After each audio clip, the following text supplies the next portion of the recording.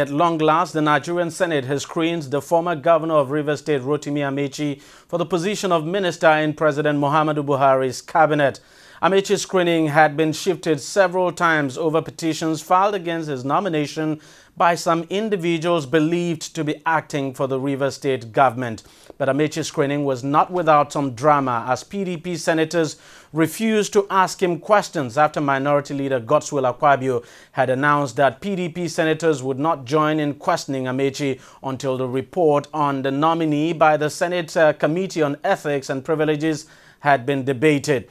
Majority Leader Alin Dume then suggested that being a one-time lawmaker, Amaechi should be allowed to take a bow and go, but that was overruled by Senate President Bukola Saraki, who asked the former governor to answer a few questions. Now, only APC senators asked questions as their PDP counterparts maintained a studied silence.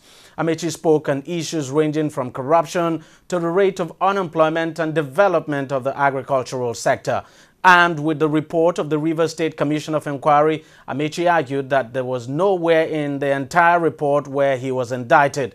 The Senate resumed plenary Thursday and continued screening ministerial nominees presented by President Buhari. It had actually adjourned its sitting on Tuesday following the appearance of the Senate President at the Code of Conduct Tribunal, where he is standing trial for false declaration of assets. Now, Amaechi's screening follows the submission of the long-awaited report of the Ethics and Privileges Committee of the Senate, which investigated the petitions against him.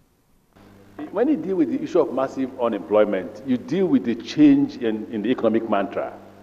The mono-economic situation where we have, monocropping economic situation that we have cannot survive. The Nigeria cannot continue to be what we are if we continue to just rely on oil. For me, I agree with the President that there is a need to invest in agriculture. When we went to Germany, there was no natural resources that we met. Now, if we invest in agriculture and invest in technology, you would hire as many workers as possible. In the course of campaign, I discovered that in Borno, we were seeing watermelon that were grown naturally. If you plant just 100,000 hectares of watermelon in Borno, if you encourage it by disbursing funds to responsible farmers, and you have 100,000 hectares of farmland planting watermelon alone in Borno, you can be sure to engage more than 30,000 workers.